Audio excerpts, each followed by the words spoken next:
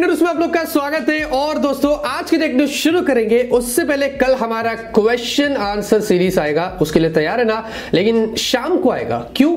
क्योंकि सुबह में आएगा दोस्तों ये, जी हाँ, Redmi Note 8 हमारे पास आ चुका है ब्लू कलर में, एकदम मस्त चकाचक। और लोग कंप्लेंट्स कर रहे थे कि Note 8 Pro के ही पीछे लगे, तो कोई बात नहीं, Note 8 की अनबॉक्सिंग आपको मिल जाएगी। मजा आएगा दोस्तों। वैसे कल सेल शुरू हो रही है दोस्तों फ्लिपकार्ट अमेजॉन पर, तो तैयार रहना इफेक्टिव प्राइस पर करना। वैसे आज तो कुछ प्राइम और प्लस 1000 लोगों ने वोट किया, उसमें से 56% लोगों ने कहा कि आते हैं, तो सुन के बहुत अच्छा लगा।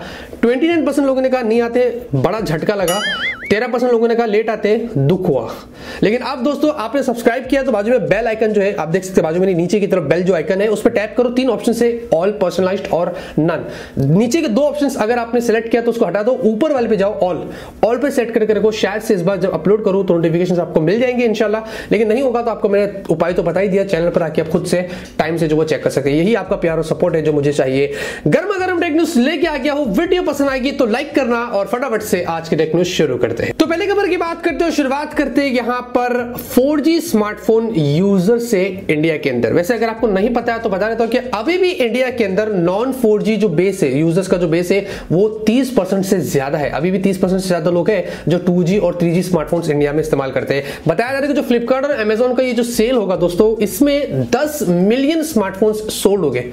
1 करोड़ स्मार्टफोन्स सोल्ड हो गए। उसमें से बताया जा रहा है कि 6 मिलियन स्मार्टफोन्स ऐसे हो गए जो सोल्ड हो गए, वो 2G और 3G कस्टमर्स जो वो खुद अपग्रेड करेंगे। मतलब ऐसा एस्टिमेटेड लगाया जा रहा है कि वो लोग जो वो स्विच करेंगे। तो इतने सारे लोग जो है वो 2G और 3G स्मार्टफोन को छोड़ के वो 4G स्मार्टफोन परचेस करेंगे। अगर ऐसा होगा दोस्तों तो बताया जा रहा है कि 1.3% जो 4G इंस्टॉलेशन जो बेस है इंडिया का, वो भी और इंप्रूव हो जाएगा, जो 72.9% पर जाके रुकेगा। तो मेरे हिसाब से बहुत ही बड़ी बात है कि फ्लिपकार्ट अमेजॉन के सेल से काफी सारे लोग यहां पर अट्रैक्ट हो रहे हैं 4G स्मार्टफोन्स पर, जो ऑलरेडी अभी 2G और 3G इस्तेमाल करते हैं। लेकिन एक और चीज है दोस्तों, वेस्ट बंगाल, असम, तमिलनाडु और उड़ीसा ये जगह पर सबसे ज्यादा नॉन 4G यूजर्स है, जो अभी भी 30% से ज्यादा है। ओवरऑल जो है वो यहीं से है। सोच लो, वैसे आप अभी भी कौन सा स्मार्टफोन यूज करते हैं? 2G, 3G, 4G, जो भी है आप मुझे कमेंट करके बता सकते हैं। तो यहां पर दोस्तों एप्पल की तरफ से खबर आ रही है भाई, आईफोन 11 सीरीज इंडिया में 20 सितंबर से जब से ये प्री बुकिंग इसका शुरू हुआ है, तब से लेके अभी तक तो प्री बुकिंग तो आउट ऑफ स्टॉक हो गई थी। लेकिन जब ये सेल पर गया था 27 सितंबर से, मतलब कल फ्राइडे से, ऑफलाइन की अगर मैं बात करता हूं, ऑनलाइन तो छोड़ दो, प्री बुकिंग सब कुछ आउट ऑफ स्टॉक ही वो हो गया था। ऑफलाइन में लोग लाइन लगा के खड़े एप्पल के आईफोन 11 सीरीज को परचेज करने के लिए। जी हाँ, ऐसा क्रेज अक्सर यूएस में होता है, लेकिन हमें इंडिया में भी मिल रहा है।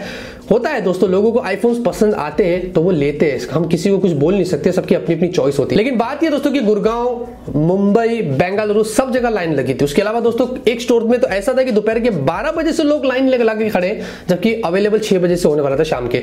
6 घंटे पहले से लोग लाइन लगा के खड़े हो गए। कौन है ये लोग, कहां से आते हैं? ऐसा मुझे लगा, दिल पे मत लेना, मजाक कर रहा था। तो यहां पर दोस्तों मार्स के ऊपर हम सभी लोग, मतलब मैं तो नहीं जा रहा हूं, मतलब अभी धरती से जो लोग वहां पर बसेंगे ऐसा प्लानिंग चल रही है। और स्पेस एक्स के जो एलन मस्क है, ये सबसे ज्यादा मेहनत कर रही है चीज को सक्सेसफुल करने के लिए। हालांकि वहां तो हम चले तो जाएंगे for the sake of argument. अगर हम बोल भी देते कि हम मार्स पे चले जाएंगे, बड़े बड़े लोग सवाल करेंगे भाई आप पहुंचा तो देंगे, लेकिन खाने पीने का क्या, कितना स्टॉक लेके जाएंगे आप? नेचुरल तो भूल ही जाइए, क्योंकि यहाँ पर हमारी जो धरती है वो हैबिचुअल जोन है, सनलाइट, पानी, ये वो तो मिल जाता है, तो है ही नहीं इधर। आज से मंगवाना पड़ेगा, तो आज तो दिखेगा वहां से यार, नहीं होगी। प्यार से दिया है 6.26 इंच की डिस्प्ले आपको, और ये कॉमन हो गया HD+ की Helio P22 powerful octa-core processor. इसमें ट्रिपल कैमरा से 3500 mAh की बैटरी है। इसमें ML HDD ग्रेड दिया, मतलब बहुत आसान किया हम पे, ड्यूरेबल है बहुत। 13,490। सांस लो थोड़ा मेरे साथ, बस स्किप करो भी। तो यहाँ पे दोस्तों ओप्पो की तरफ से खबर आ रही है, और ओप्पो ने अपने रेनो सीरीज में इंडिया में काफी सारे स्मार्टफोन्स लॉन्च करती है। रेनो 2 आया था जिसकी अनबॉक्सिंग हमने दिया, रेनो 2Z आया था और हीलियो P90 के साथ में, और अभी रेनो 2F भी है दोस्तों। उसकी प्राइस वगैरह रिवील्ड हो चुकी है और ये 25,990 का है। 8GB रैम, 128GB स्टोरेज है, हीलियो P70।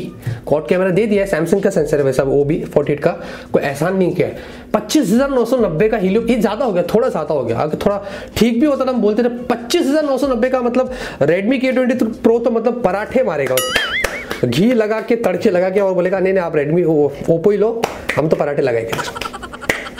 तो यहाँ पर दोस्तों सैमसंग की तरफ से खबर आ रही है और दोस्तों आज सैमसंग ने अचानक से इंडिया में, मैंने तो टॉप स्मार्टफोन्स बनाया था, मैंने अक्टूबर बोला था लेकिन ये तो आज ही हो गया, A70s को जो वो लॉन्च कर दिया। A70 का सक्सेसर बन के आया, प्रोसेसर सेम लेके आया स्नैपड्रैगन 675। इसमें दोस्तों ये सैमसंग का पहला फोन है जिसमें 64 मेगापिक्सल वाला कैमरा मिलता है। अब थोड़ा पुराना होगा क्योंकि ऑलरेडी हमें Realme XT और Redmi Note 8 Pro जो इंडिया में आएगा उसमें तो मिल ही रहा है, लेकिन यहाँ पर दोस्तों 6128 दो वेरिएंट से 8128 दूसरा है और प्राइस जो वो 28,999 ये बेस है और 30,999 8 वाला है।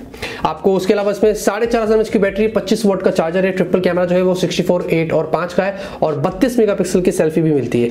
डिजाइन भी काफी प्रीमियम है, 6.7 इंच की आपको डिस्प्ले, सुपर एमोलेड वगैरह सब कुछ ठीक है, लेकिन एक्सपेंसिव है यार, कम करना चाहिए, बहुत ज्यादा है। तो ये ए सीरीज तो भूली जाइए सैमसंग की, एम सीरीज ही सही रहती है, जो लोग सिर्फ ऑनलाइन पे फोकस करते हैं इसलिए वो आपको थोड़े अफोर्डेबल मिलते हैं। तो यहाँ पर दोस्तों फाइनली मैंने आपको अपने टेक न्यूज में पहले बताया था कि सोनी और मार्वल के बीच में कुछ जो सीन हुआ था, तो अब सोनी ने कहा था कि ऑल डोर्स आर क्लोज्ड, लेकिन अब शायद से वो लोग एक एग्रीमेंट पर आ चुके हैं और फाइनली पैचअप हो गया। जी हाँ, और जो लोग मार्वल के फैंस हैं उन लोग को एक बहुत ही अच्छी खुशखबरी लाया कि फाइनली स्पाइडरमैन आपको MCU में दिखेगा। जी हाँ, सोनी और ये जो मार्वल वगैरह पार्टनर कर रहे हैं और अभी जो नेक्स्ट स्पाइडरमैन आएगी वो MCU के साथ ही मिलेगी आपको, जो 16 जुलाई 2021 में आने की संभावना है।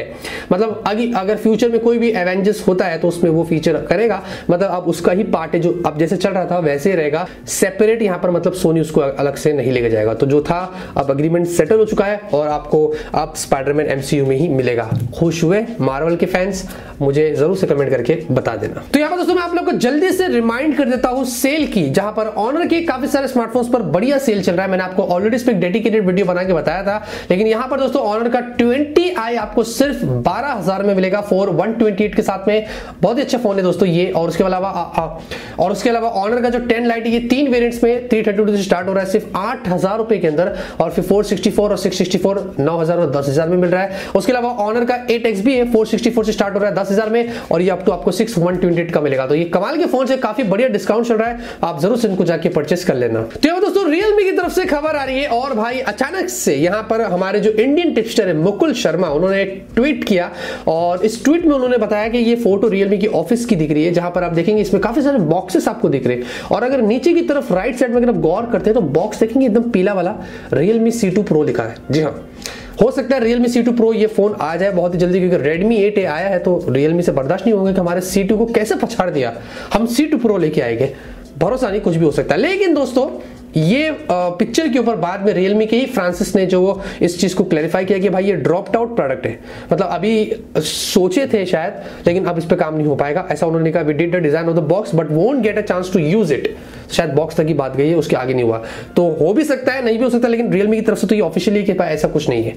क्या लगता है दोस्तों, आना चाहिए Realme C2 Pro? आप मुझे कमेंट करके बता सकते हैं। क्या आपको पता है कि गूगल यहाँ पर वर्ल्ड के अंदर सबसे ज्यादा विजिट करने वाली जो वो वेबसाइट बन गई है। मतलब ये इतना ही नहीं, जो बिंग है वहां पर भी लोग सबसे ज्यादा जाके गूगल को ही सर्च करते थे। तो आज गूगल के बर्थडे, तो सोचा गूगल के बारे में कुछ फैक्ट्स बता देते। सबसे ज्यादा विजिट करने वाली वेबसाइट गूगल, नो डाउट। तो आज की टेक न्यूज़ पे खत्म होती है। उम्मीद करता हूं आपको आज की टेक न्यूज़ पसंद आएगी। अगर आपको पसंद है तो जरूर इस वीडियो को लाइक करिए। मैं से आप लोग के लिए डेली टेक न्यूज़ लाता रहूंगा, आप लोगों को ऐसे ही अपडेट करता रहूंगा।